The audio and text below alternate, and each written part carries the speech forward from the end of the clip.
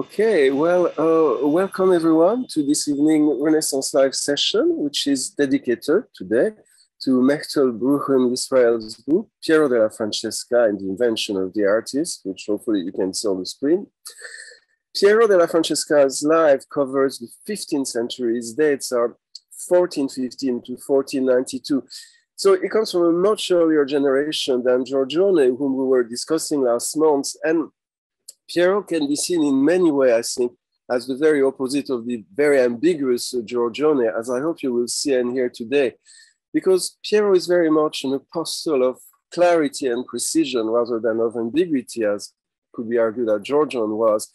That is, in Piero, clarity in the use of light, in the transparency of space, clarity and precision also of thinking through mathematics and geometry.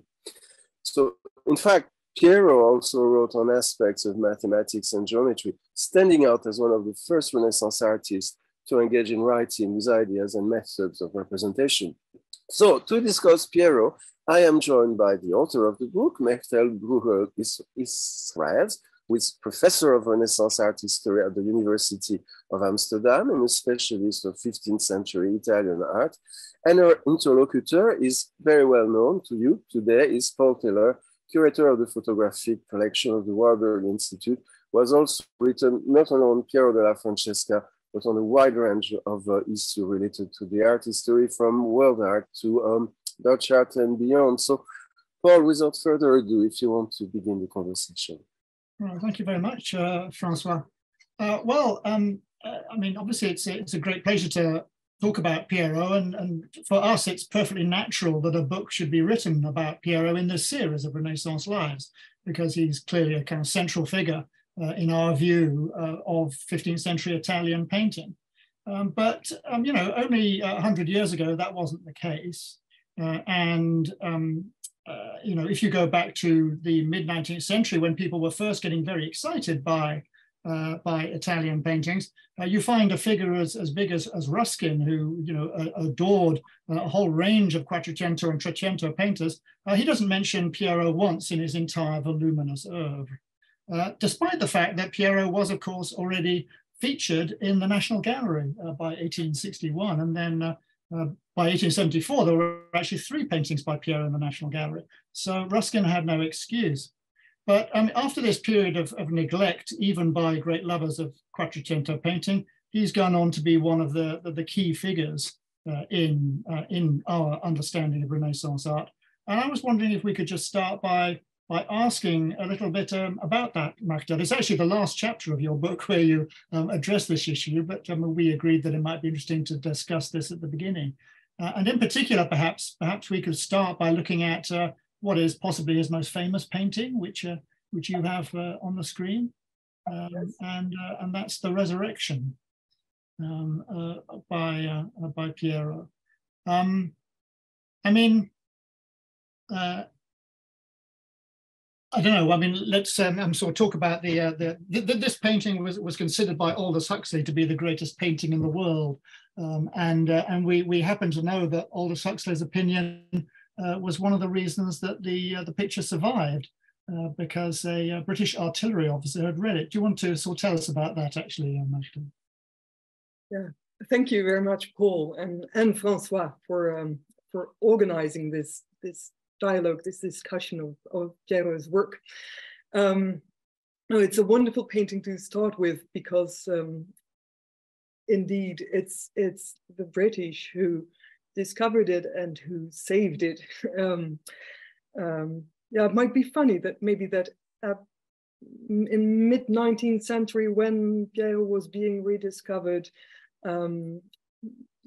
maybe especially in France, think of Pierre Quiviger, was not that much appreciated in England yet. I think Roger Fry, who only later in 1901 gave lectures on Piero in Cambridge, commented on the fact and said that maybe the British were at that time too pre-Raphaelite to look much at Raphael's precursors. But whatever the case, at the beginning of the 20th century, that was reversed. There was, of course, this modernist, postmodernist interest in Piero because of his sense of shape, of a geometrical essence to forms, for which Frey was very much the apostle. And who knows whether Aldous Huxley indeed knew of Frey, because he wrote that wonderful essay in 1925 in which he calls this painting the greatest picture in the world,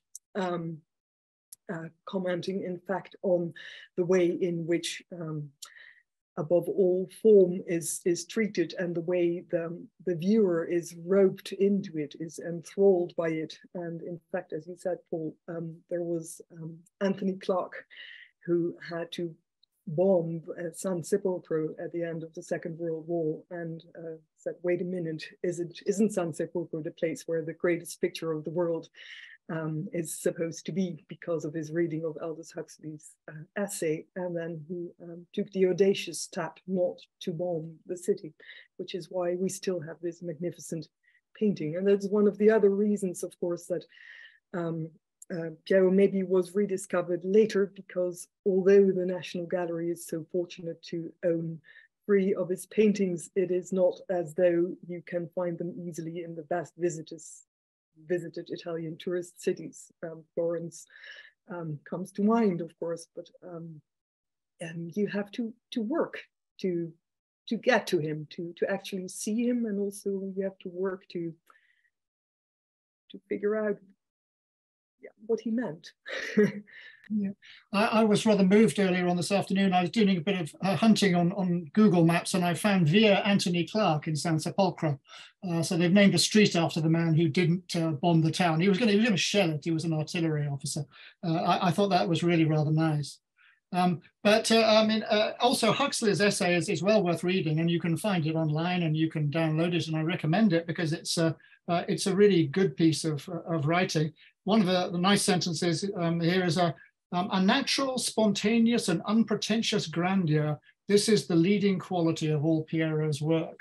And it sort of, gets to the heart of what we see in him. But I mean, I don't know. I have no idea why Ruskin ignored him. But I can imagine that one of the reasons he might have done was because he thought that he wasn't particularly accurate when it came to certain aspects of his painting. I mean, can we move on to the next slide and zoom in a bit on the figure of Christ, Machtelt?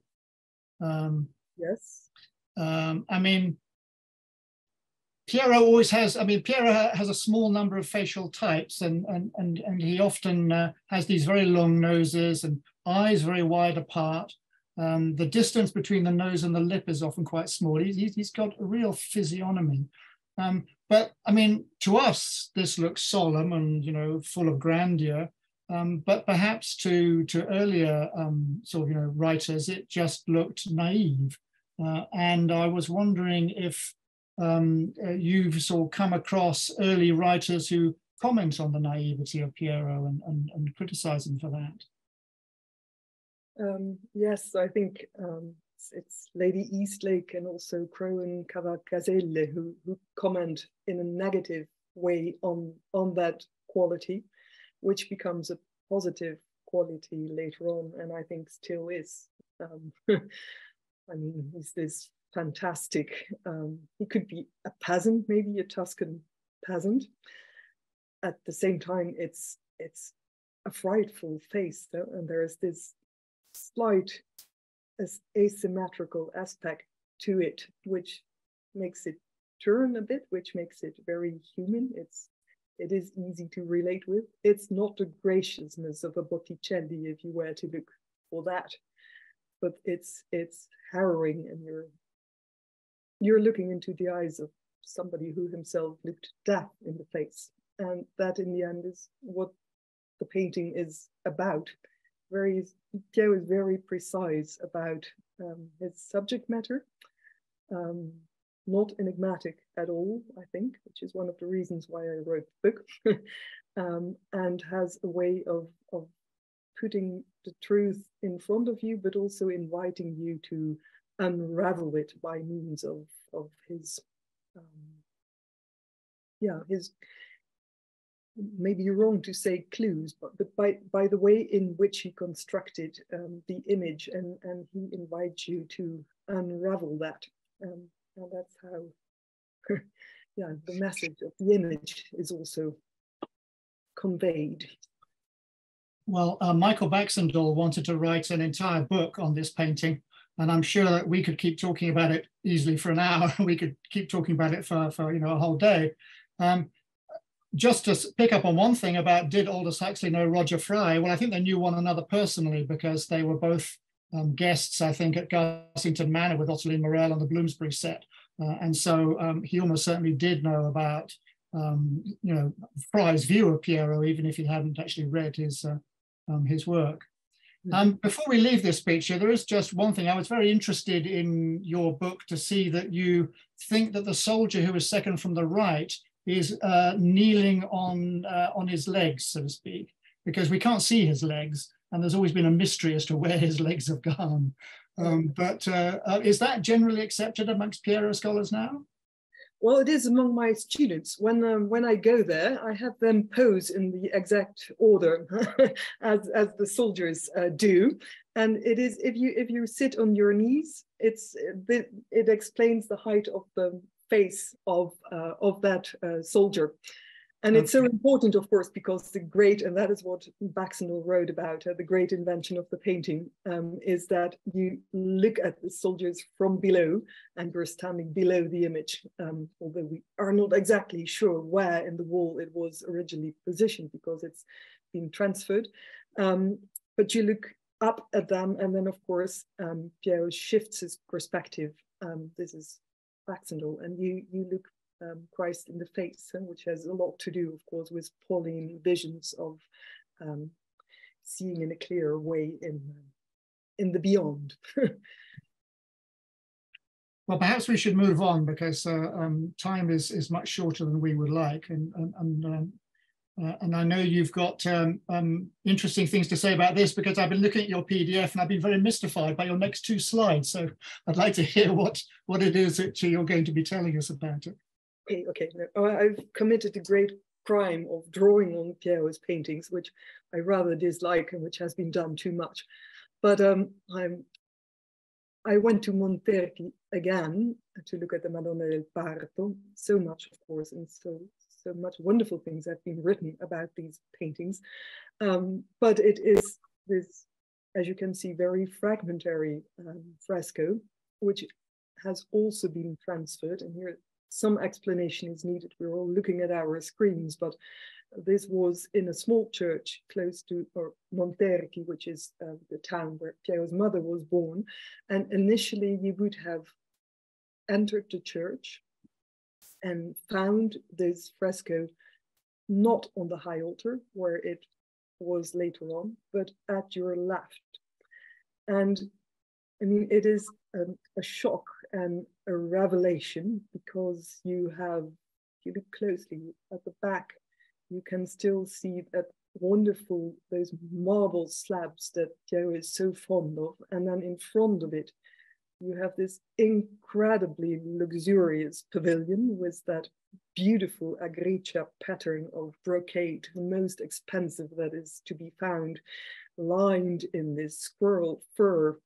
And it is, this royal pavilion is being opened for you by these two angels. And there stands, the same way, maybe Paul, as you remarked on Christ we've just been looking at, but a rather plain, if you want, figure of the Virgin, very young, very pregnant, and also very intimate. I mean, Renaissance women would never show themselves in public without their hair covered if they were married. And here she is with hair uncovered and with just her underdress. So we find her in great intimacy, and it's this opening, the angels open, she opens her dress to us. So this the shock of viewing, actually. And then when I returned, the fresco has been detached. It's now in a museum where it shouldn't be. And restorers have reinserted it in on a new support. But when I look closely, and this is to explain the lines, if you look at them, so if you look again here at those marble slabs, you can see that they are not aligned according to a horizontal, the way the image is now presented. So if you do that, so you have to slightly, it's just a slight angle, you have to turn the image, as it were, so that they align with the horizontals of the marble slabs in the background. And then it looks like this. I should zoom out, which is so very much Piero, because it's such a symmetrical composition, but there is a slight shift in it. And even more if you reimagine the fresco in this way, whereby if you enter and you find the fresco at your left, it is even more accommodating, and they're really turned towards you. So that was also just to show that, of course, research goes on, but also insights in how Piero presents his subject matter, and here, the pregnant virgin. You find this feature also in old photographs. I mean, it's not something that's come about due to the recent restorations then, Machtelt? No. Okay. I think what has been done is they aligned the feet of the angels, but did not look at the admittedly very fragmentary architectural background. Okay. And these angels are exactly the same size, and it's just a cartoon being flipped over, we think, still, right? Or yes. Did you question that now? Okay. No. So it's indeed a cartoon that has been flipped over, which is why they are almost the same. And then, of course, there's this wonderful balancing of colors, because Piero is often admired for his forms, but he's just as fine a colorist, and the way he balances it out by choosing different colors for the wings, but also something else for the feet. This one angel was this beautiful red Byzantine princess red shoes, or yeah, and that's again that beautiful balance in form, but at the same time slightly off center. I mean, if it were completely symmetrical, it would be an annoying image. Here, of course, you have that turn to look at her feet, at the Virgin's feet, but it's so very much the contrapposto in thinking about her weight, and her weight is so important here because she is pregnant. And then there's also, and that's why I love to show this after the resurrection, it's such a female image, because it's so terribly soft. Now that her skin, whether we can zoom in, but that face is such a marvel of softness. Piero often uses fingers to blur transitions. It's quite something for an artist who's grown up in the tempera tradition, whereby you can see individual brushstrokes. And another thing that the restorers found is that he probably mixed milk through his pigments, so as to achieve that lighter and smoother effect, and look also at the way in which the fur has been rendered behind her face, which makes it so tender and intimate, which is so very much part of the message of the image too. Can I just ask about the condition of the image? Because the dress of the angels, the folds are very clearly modeled in light and shade, but then on the figure of the Virgin itself, it looks as if it might be rather abraded. I mean, other views on what may have happened here? Well, the recent restoration of the resurrection has shown that folds such as this one in the drapery were also glazed over. So Piero he's such an experimental painter. So you might think of this as a fresco initially, but he did a lot a secco, so adding details later, both in tempera and in oil. So a lot of that detail has gone, which means that the modeling may have been softer than it appears now. And the Virgin, I mean, blue is notoriously difficult to apply in fresco. So that is indeed abraded and has lost some of its modeling too. And then there's also, there was a veil that also softened the contour of the face of the Virgin. And you have this crazy things such as this. People have at times thought that it would be a reflection of a pavement or a floor below the Madonna del Parto, but it is actually the individual gold leaves that he applied and the transitions or where they overlap that has braided. So yes, you have to mitigate your view and know what the condition did to the painting and how it altered. Did she originally have a gold brocade dress? Did she have a gold brocade dress? No. Yeah. No, it looks like there's a sort of hint of a pattern on it, that's all. Yeah, I think it's the crackle and the paint. No. But I guess the ultramarine is a very expensive color in itself, and it brings an element of preciousness to the dress. Is that so? Yes, the blue is, I think here, I don't know, it might actually be azurite, but you have to forgive me for not knowing that. But yes, it is a very expensive color, which it was both in actual dress and in painting. So yes, she is simple. It's just her gamura, but it's also precious and precious as a pigment. At the same time, I mean, she's not in that royal brocade, and blue. One has to know, of course, is also the color of the Virgin. So it's hard to figure out exactly whether it is. Just to say about ultramarine, I mean, some artists, including Sassetta, on which of course you're a great expert, Machtelt, would use ultramarine all over their paintings for steps, for little details here and there, walls. I mean, we tend to think, oh, they would only have used ultramarine for the Virgin, but it's not right. They would often use ultramarine in other places. In fact, there's a painting in the National Gallery where some of the subsidiary characters are wearing ultramarine and Christ is wearing smalt, which is discolored and turned brown. So, yeah, we need to sort of back away from some of the ultramarine claims, I think. Yes, and this is, of course, a period in which the artist's contribution can be more precious than the materials. So, the abraded nature of her dress makes it all the more beautiful, I think. Yes. I think our 21st century eyes love Piero too because of issues of condition. Well, we can return to that later, but maybe we should move on. Yes.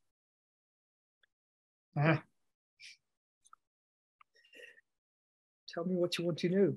Oh, everything, please. Well, obviously, it's Piero's sort of biggest and most prestigious commission, and he and if we sort of move on to the next slide, I know we're going to see the general layout. Oh, actually, one thing I'd like to know is was that your photograph actually? No, this is, as you can see, it's taken from Alessandro Angelini's book. Okay. No, I was thinking about the other, but anyway, never mind. Now, here we are now. Perhaps we don't have time really to go through all of this very complex thing. Perhaps we could move on to the Queen of Sheba. Yes. Yeah, no, so this is one of the, quickly go back, but here, so it's this cycle of Legend of the True Cross, which is a millennial story, of course. So Piero had to juggle time very carefully. Marilyn Ehrenberg-Leven also did wonderful work on the why of the narrative disposition of this cycle. And I've chosen just the one scene here, where actually it's one scene and two episodes, in which you can see Piero, the narrator, at work. So at the left, you see that a royal party has just dismounted. You see those wonderful horses seen from the back, which might also make you think of not only Domenico Veneziano, but also Pisanello, whom I think had a lot to do with Piero's formation. We're in the 1450s here. And you see here the royal party and the queen herself. So she's the Queen of Sheba, and you can see that Piero was aware of where she came from. So it would have been present-day Yemen, but you you see that one of her servants' attempt has been made to render her provenance. And you see her kneeling in front of that beam that has been thrown over a river, and that beam, of course, is the wood that has been taken from a tree from paradise, and the wood will eventually be turned into the wood of the cross on which Christ will be crucified. And then at the other side, you see her again. Maybe I should shift this a bit so that you, I hope you can all see it, but you see her again right here. And now she is, she's just been kneeling, and the one who's receiving her, Solomon, is helping her get to her feet again.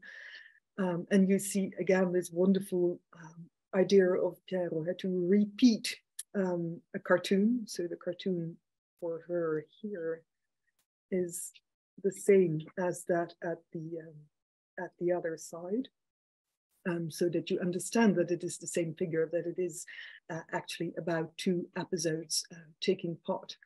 And it's this fabulous grandeur also of the architecture. So you see again Piero looking at antique architecture, recreating even things that did not really exist, such as those huge marble slabs behind it, which is supposed to be the portico of the Palace of Solomon. You have the beautifully foreshortened colonnade, which really shows you Piero, the perspectival artist at work, but also the narrative artist, because he uses it to set those two episodes apart. So yeah, a way, of course, I mean, it's very hard in painting to render time, but in this cycle, Piero had to, because it is so very much about time, and about time spanning so many millennia.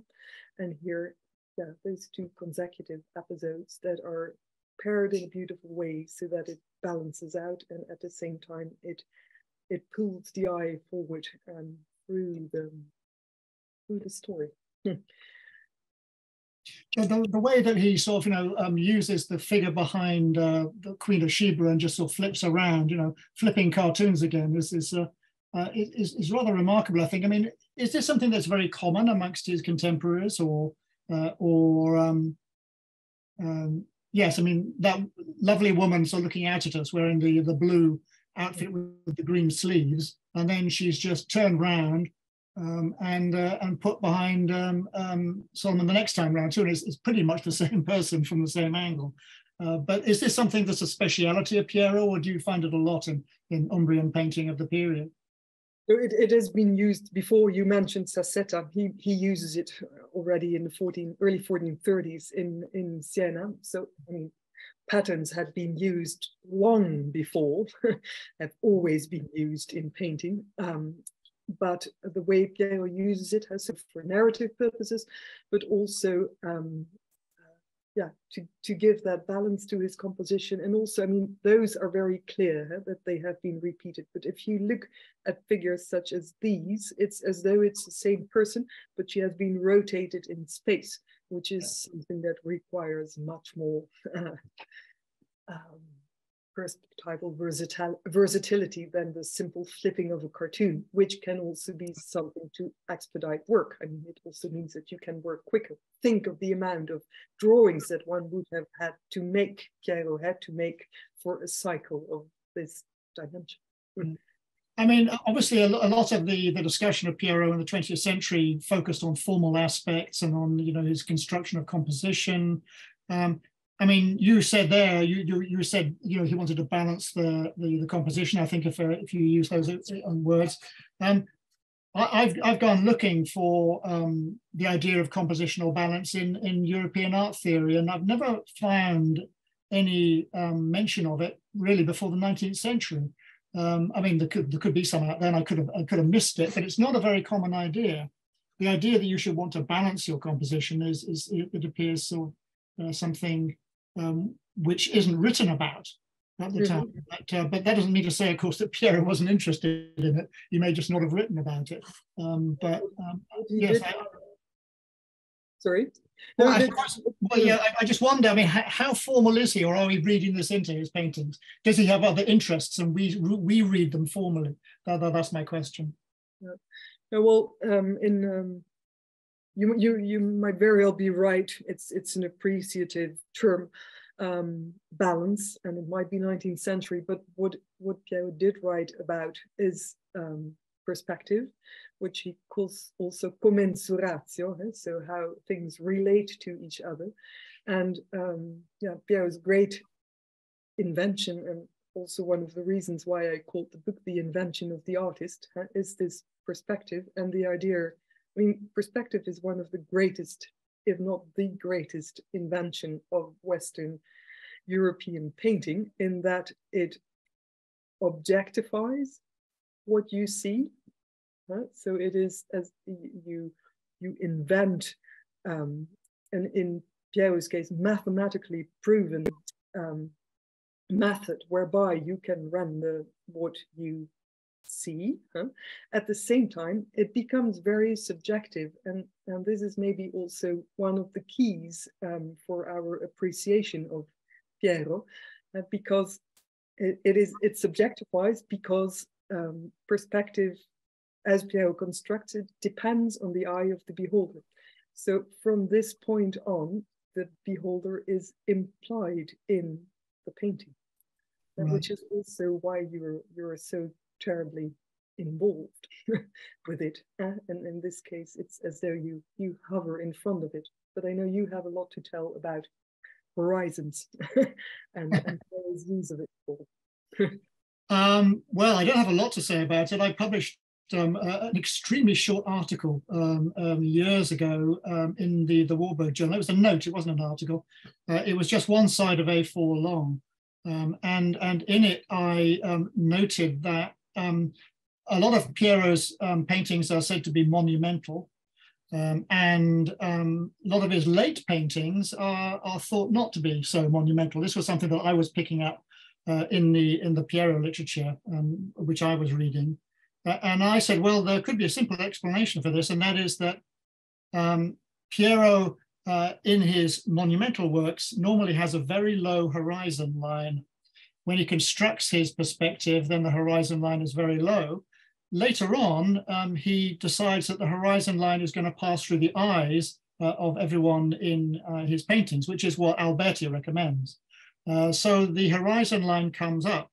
But when the horizon line is low, then for us, it's as if we're looking at the image as if we're kneeling down, because in order to see things from that angle, we have to be very low down to see them.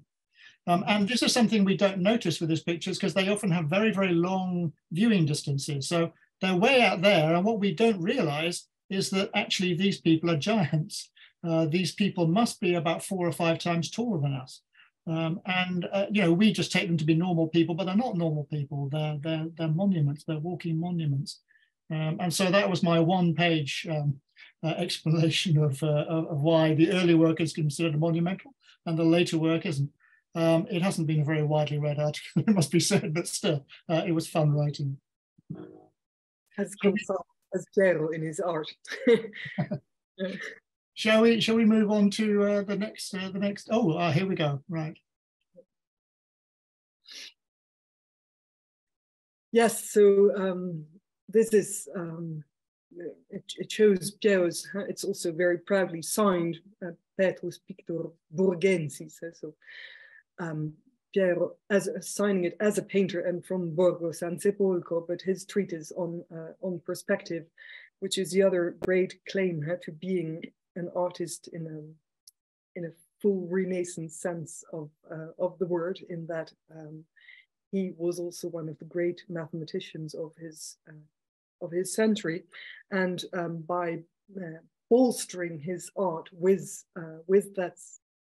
mathematics, he claimed he had turned it into a true science, and I think it's a claim that is true. So we've been looking at horizons. Alberti could prove that something he had already done was correct by means of the diagonal. Piero uses that diagonal. I think it's in the next slide. here, in order to construct it. So he does it ahead of time, and thereby can really is really in charge of that construction. And here is a very simple shape that he draws as though you're looking at it head on, or you're looking at it head on. He draws a diagonal through it, and he then has this cube. He foreshortens it. He repeats that diagonal on what he knows is a rectangle, or a square, sorry. And he can then plot all the coordinates against that diagonal, which is one of the ways in which he constructs his linear perspective, but even more amazing, and something in which you see that it is not just perspective for space, that is something that we usually associate or often associated with, but he also does it with figures. And that's another thing. I mean, he can actually construct a figure in space, completely independent of, by thinking of the eye of the beholder in relation to the picture surface and in relation to the object seen.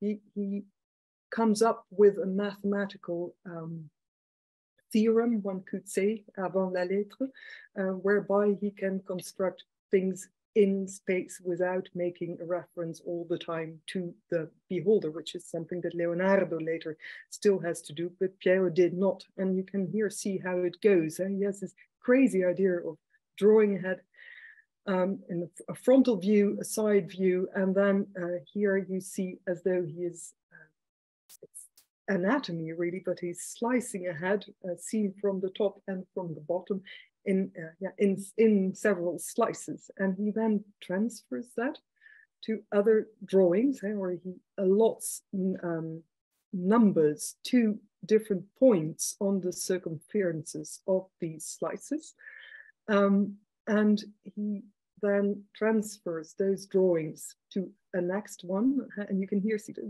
very fine lines. I've shown you also how precise he was in his drawings.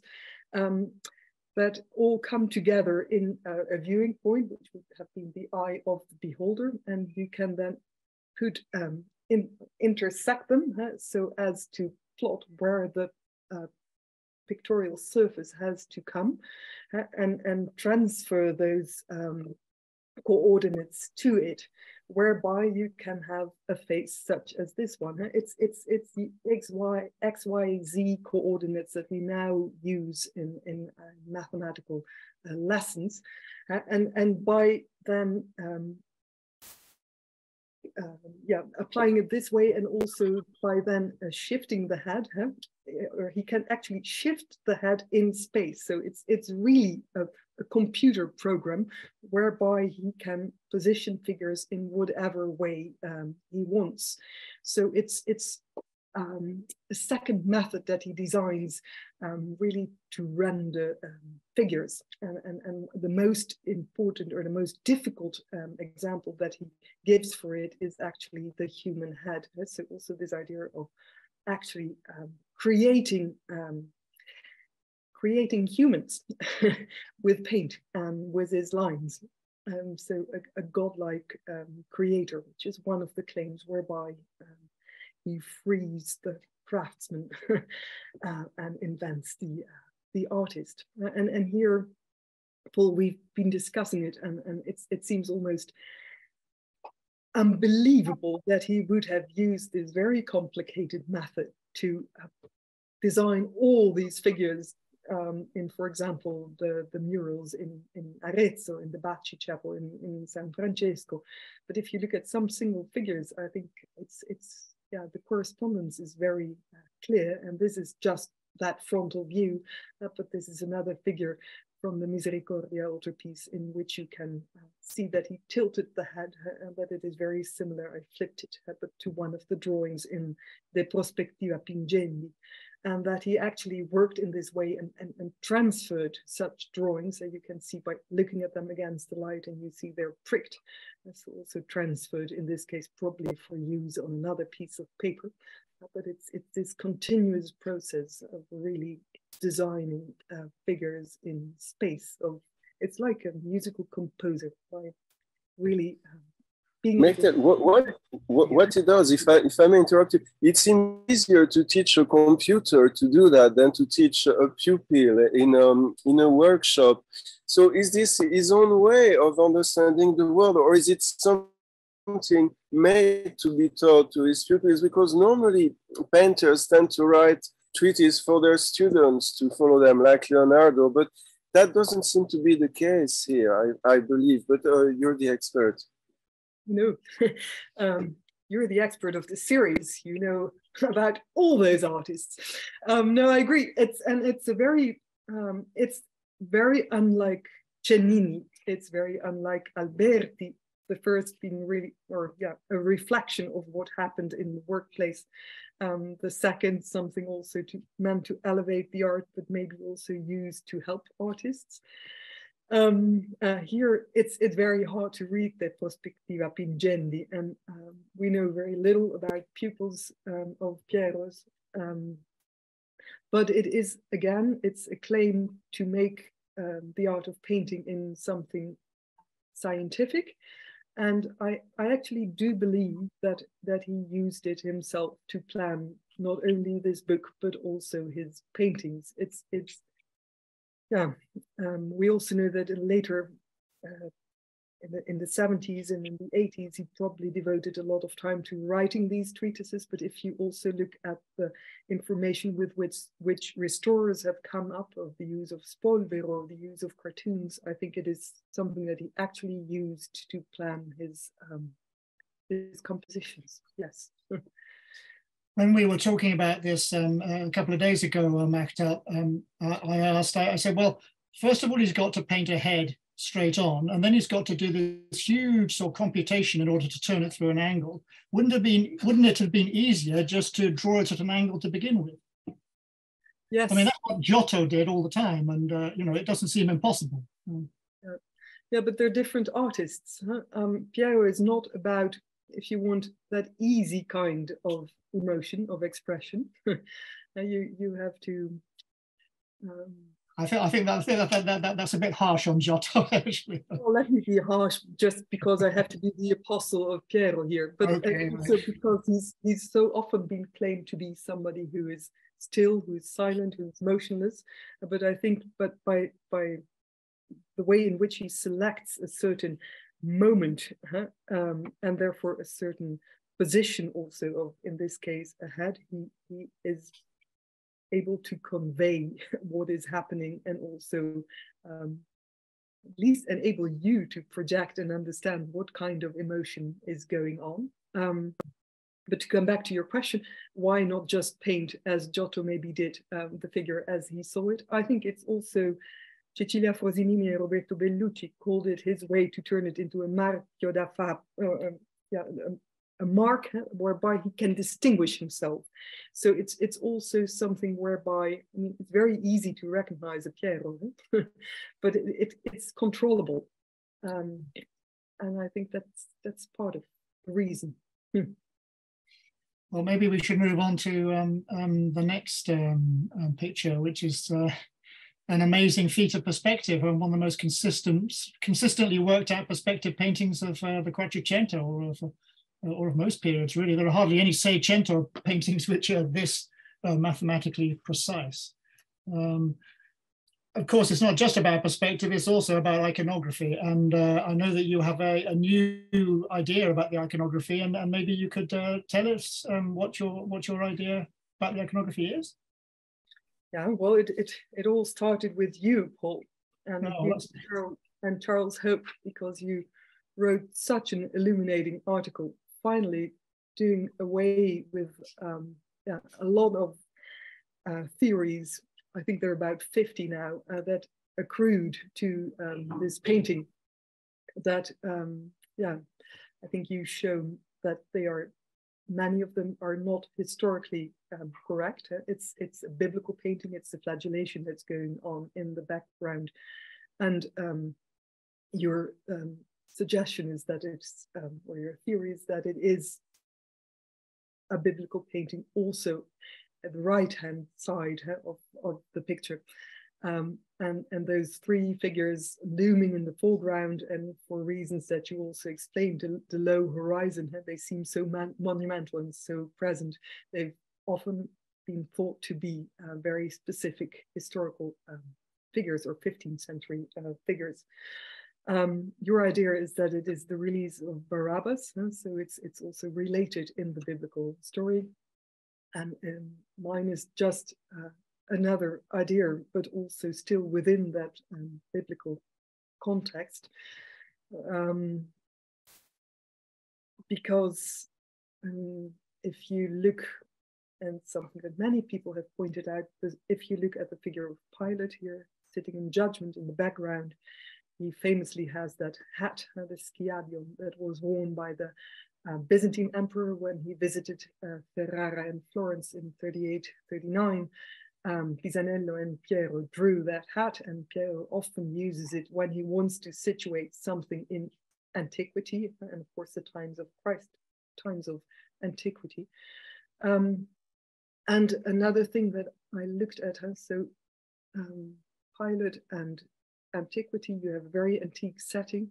A lot has been made, of course, of that strange illumination that you can see here of one of the quadrants of the ceiling. It has been thought that it was just a strange hovering source of light. If you look closely, you can see that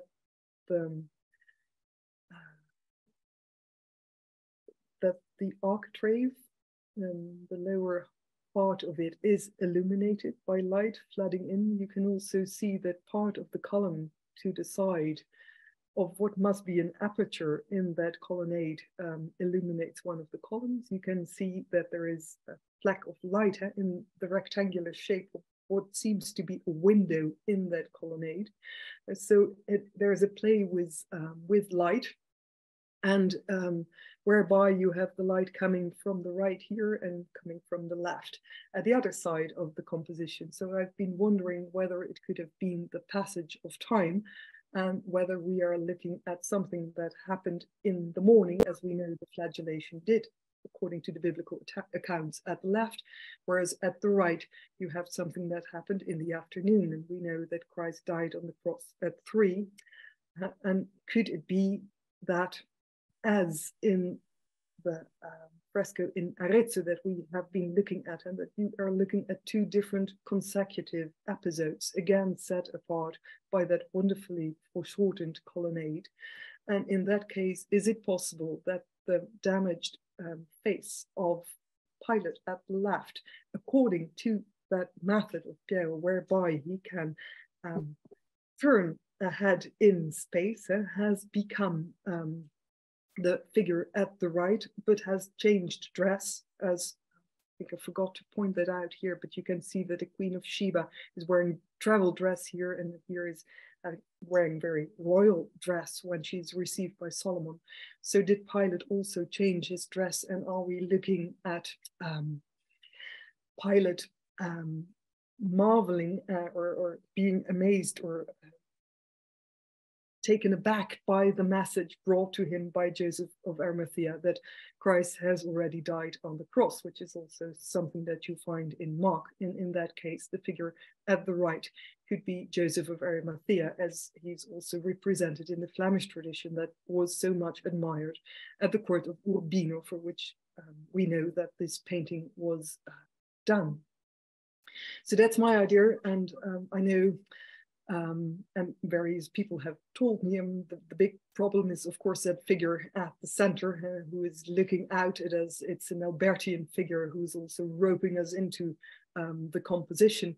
He would be maybe a helper of Joseph of Arimathea, as you can see also in other representations of this and similar episodes. He could be, some people have claimed, John the Evangelist. I don't think so, because the dress doesn't correspond, there's no halo. But it isn't that strange maybe to think of him as a helper if you look at dress. So also the overseer of the flagellants at the left is barefoot, although you, Paul, make a very worthy point of saying that a prisoner could be barefoot, and therefore it could be Barabbas. but also, if you look, and here is another image from the Arezzo cycle. So here you have Queen or the Empress Helena, who is ordering the process to be unburied, and you see all these workers who are very similar to the ones you see in the flagellation. And also this figure that is so beautiful was commented upon by Roberto Longhi, again one of those solemn monumental peasants that you find in Piero. But if you look at that composition, he has a position as important as the Empress has. So Piero has a hand of putting maybe subsidiary figures in a very important position. So yeah, before we go on, but that's my suggestion for reading this. I think not three figures, but like you, Paul, I think it is a biblical episode. Well, you were praising the article that Charles and I wrote. I have to say that I only wrote about two sentences in that article. The whole thing was written by Charles, and the only reason he was kind enough to put my name next to his was because the idea that it might be Barabbas had occurred to me. But the analysis of the whole historiographic tradition was done by Charles and not by me. I wouldn't have been able to do it. I'm not an expert in the field. But the reason that I, came on the idea of Barabbas is that these two episodes of the release of Barabbas and the flagellation happen absolutely consecutively in all three Gospels in which the flagellation is mentioned. It says he released Barabbas and then he sent Christ to be scourged in Matthew, Mark, and John. And so that was why it occurred to me that, well, maybe this figure is Barabbas. And I was rather surprised to learn from Charles that no one had suggested it before, because it seemed, given the text of the Bible, it seemed like a rather obvious supposition. I mean, we've talked about it, and you've told me about various problems you have with my theory, and I think that they're interesting ones, and I'm still thinking about them, and I think your theory is very interesting too. My biggest worry about your theory would be, why would you want to depict the flagellation and the request for the body of Christ, or Joseph of Arimathea talking to Pilate together, because they're different sort of parts of the Passion story, or one's from the Passion, one's from after the Passion. And they don't seem to have any obvious reason for being together. The nice thing about the Barabbas theory is that, well, it's the same verse in the Bible, so. Yeah, but they both have to do with the body of Christ. Huh? So the body that is being flagellated and the body that is being asked for, if I'm correct, in this scene. And well, it's not the body of Christ when he's being flagellated, because he's still alive. Yes, well, but it is his body, isn't it? Living body, yeah. Anyway, it's very interesting. A possibility, there was such a devotion towards the Eucharist and the Holy Sacrament in Urbino, and one of the ideas is that it may have been meant for one of two chapels that are related to the Montefeltro, close to the cathedral in Urbino, and also Ottaviano Baldini della Carda, who was the brother of Federico di Montefeltro, occurs more often in such a context. So think also of Francesco di Giorgio, who has a deposition from the cross, and something that has been noted before, but the mantle that is worn by the man at the right is of course very sumptuous, and something in which you see Joseph of Arimathea, who's called rich in the Bible, depicted above all in the Netherlandish tradition.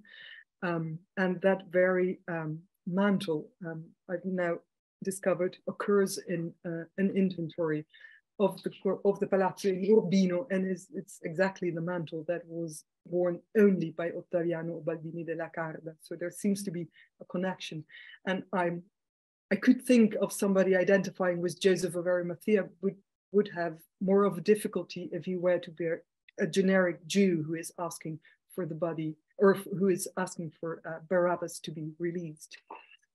But it's wonderful to continue these discussions until hopefully sometime a document will turn up, or an original context will become clear, whereby we understand what's happening here. The only thing I don't believe is that Piero painted it in order to create a riddle or an enigma. No, I'm sure that's right. Well, we're nearly at the end of an hour. Yeah. Thank you. Yeah, I think we have time for a couple more pictures, and then for the discussion as well. So maybe we can move to the double portrait, which is quite quite a Piero monument. Yes. Just to bring you, I mean, this is very clear.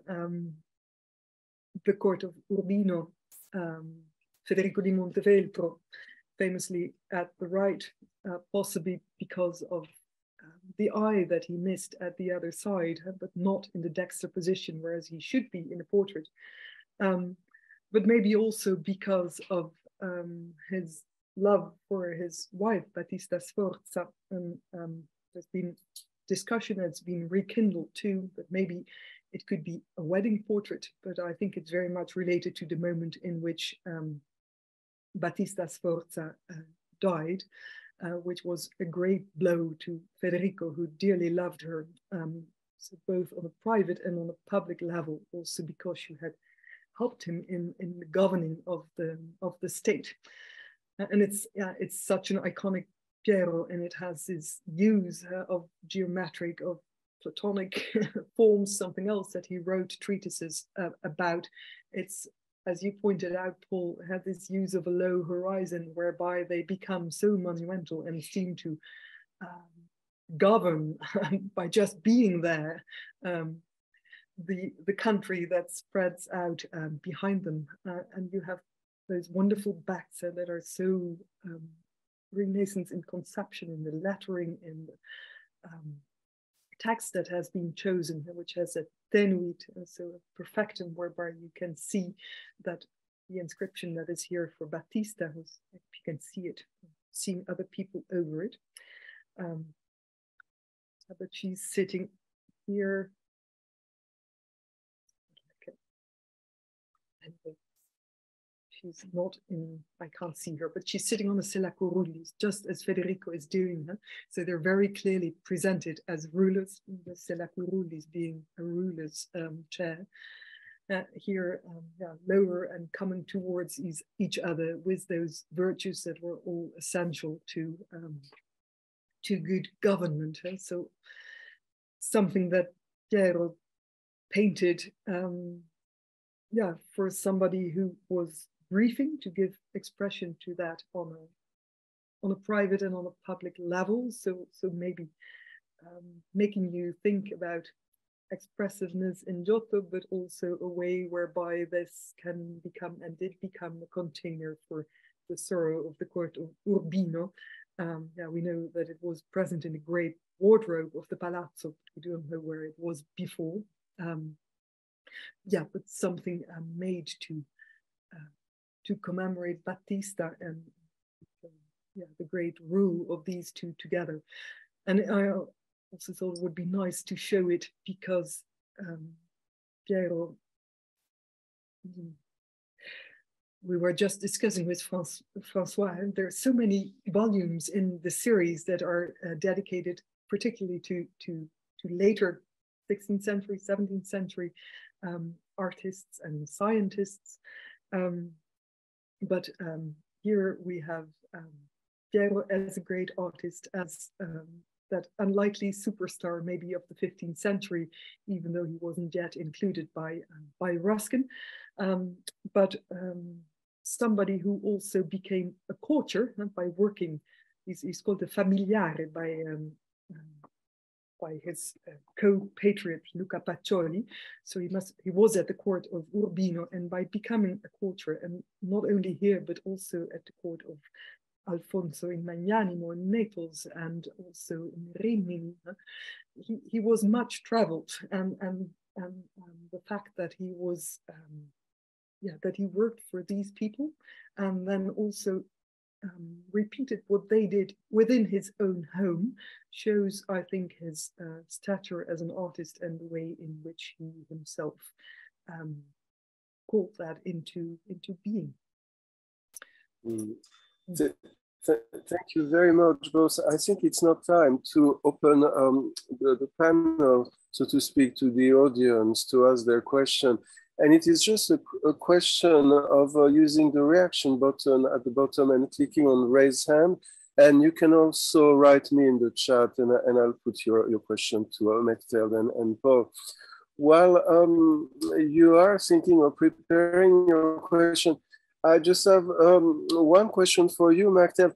We haven't looked at so much of that, but quite a bit of the work of Piero della Francesca has been dedicated to depict marble, precious marble. And I find there's quite a contrast between his mathematical side, where everything is very controlled, very organized, and the idea of representing things that correspond to natural movement that create completely random pattern. Is this another side of his personality? Could you see this as perhaps a more less geometric or controlled side of his work? What would be your sense of his use of these natural marble patterns that appear in various paintings? I think one of the most impressive is at the top, this Annunciation with it goes into a door. In fact, the door is marble and it looks like the sky. I think it's on the, I'm listening to you. Yes, no, thank you. And you, in a sense, already gave us the image because you're sitting in front of Taddeo di Bartolo's wonderful blocks in the chapel in the Palazzo Pubblico in Siena, which is something that Piero also repeated and is something very Roman and comes from first century Roman painting. Yeah, so as you see, he used it also in a non-random way. So also again, looking at the geometrical way in which Romans had used marble. At the bottom of the cycle in Arezzo, you have marbleized panels, or there's tremplin marble, which must be original. We can tell because of the giornate and also because the fire stools were not placed against the wall in that chapel, so it was on view. And there's one, they're very random, they're not as precise as the rest of Piero's work. It might be Giovanni da Piamonte who assisted him and did similar marble, for example, in Alberti's Tempietto, the Rucellai Tempietto. So it is clearly looking at antiquity. He also uses in that marble pattern a fish. All of a sudden, a fish appears, which makes you also think of what Filarete writes about San Marco in Venice, and this idea of God being the first and the greatest draftsman in that he drew those patterns in marble. Now, we should all read Fabio Barry's wonderful book, Painting in Stone, which has so much to say about marble. I wish I'd read that before I wrote this book. A couple of iconographic questions. What is the figure depicted as a golden statue on top of the column in the flagellation? Also, is there a specific significance for the chariot being drawn by two unicorns in the triumph of chastity and the Battista Sforza, beyond the medieval association of unicorns and female chastity? So the golden figure on the top of the column in the good question. Unicorn pulling the chariot of chastity. Yeah, Francesca Chieli has pointed out that it very much looks like a Greek idol.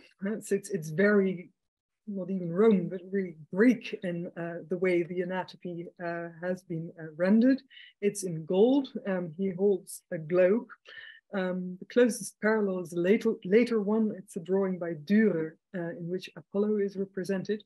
So I have a feeling it has something to do with the representation of Apollo, the son of light, which might also have something to do with that light playing so tantalizingly beautiful on the ceiling over the flagellation. It also has something to do with the mere fact that it is antique, and Piero wants to situate the flagellation in antiquity. So that's some thoughts on that statue. Maybe we should show it here. And the other question about the triumph of Battista. Mm-hmm. There she is. Yeah, I think those, of course, are the Petrarchan triumphs. So Federico's triumph is more important than that of Battista, which is second in the Petrarchan sequence. It is chastity, so hence the unicorns. I think it's plural because also Federico has those two wonderful stallions that are a reference also to the triumphs of antiquity. Chastity is very important. Annoyed that you cannot see the right-hand side, but you can find images all over on the internet where Battista is actually seated because behind her you have two personifications instead of the one who is standing behind Federico, which is fame.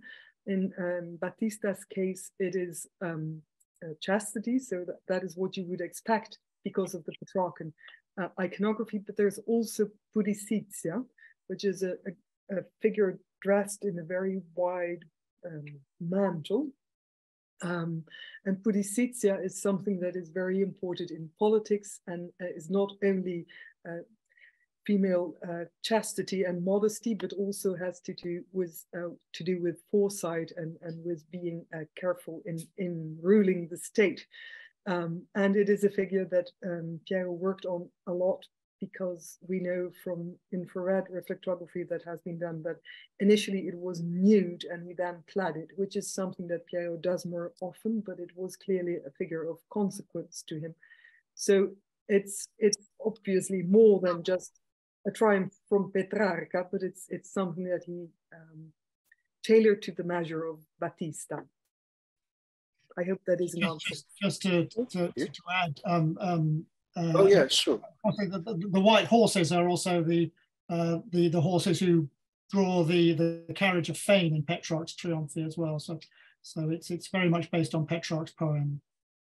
Can you please tell us anything about the hand gesture of the Madonna del Partum, her hand on her hip, and the same gesture, it seems, in the image of the Queen of Sheba to the right? Yes, so here, this gesture here and also here. See, and here indeed, the Madonna del Parto.